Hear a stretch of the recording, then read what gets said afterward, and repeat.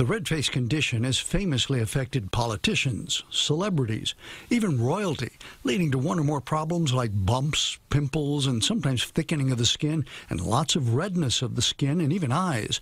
That's what happened to Alyssa Sheridan about 6 or 7 years ago, out of the blue. I hadn't changed anything, nothing, changed in my life, my diet, nothing.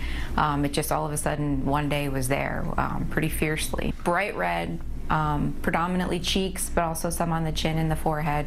Hot, painful in a way, not like you're being stabbed, but like a burning hot sensation, and very puffy. That led Alyssa to see Dr. Mitchell Chasen, who treated her with both topical and oral medications, the usual first line of defense, which helped with some of the symptoms, but not all. The redness from rosacea is most often caused by dilated blood vessels. That's not what medicines treat. Medicines treat the bumps, the swelling, the inflammation. Those dilated and broken blood vessels require a laser. That's what's improved Alyssa's skin. She's been getting lasered for a few years, but now new lasers called Perfecta and Prima are dramatically improving results for patients with rosacea. It's also a much more powerful technology than we've had previously. And with this extra power, we can drive energy more deeply into the skin and reach the deeper blood vessels that are feeding the little ones that are causing the redness on the surface.